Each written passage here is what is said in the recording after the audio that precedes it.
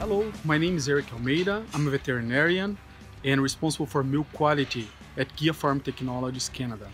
Today, we are going to talk about the most important pathogens that cause mastitis. Mastitis can be caused by environmental bacteria that are present in the environment, like in the bedding or in the pasture, in the mud.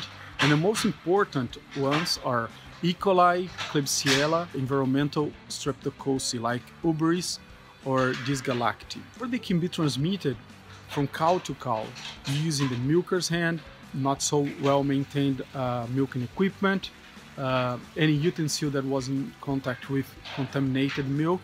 And the most important contagious bacteria are Staphylococcus aureus, Streptococcus agalacti, Corynebacterium bovis, and some others.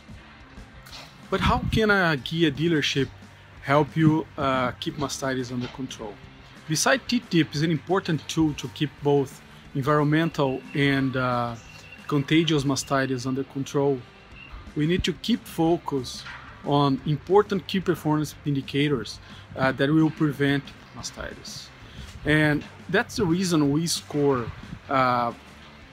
equipment and facility in cows hygiene, teat end conditions,